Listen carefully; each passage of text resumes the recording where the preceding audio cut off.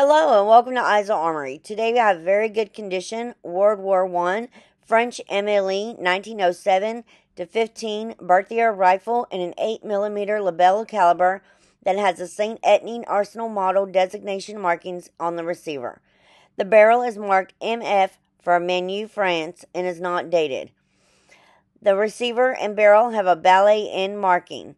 The rifle is not import marked and has all matching serial numbers, including the barrel, bolt body, bolt head, floor plate, and stock.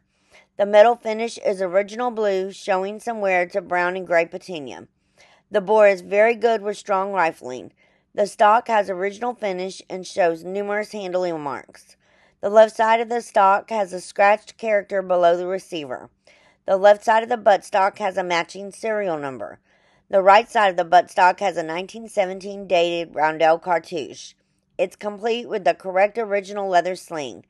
This is a nice 1907 Berthier rifle for your collection.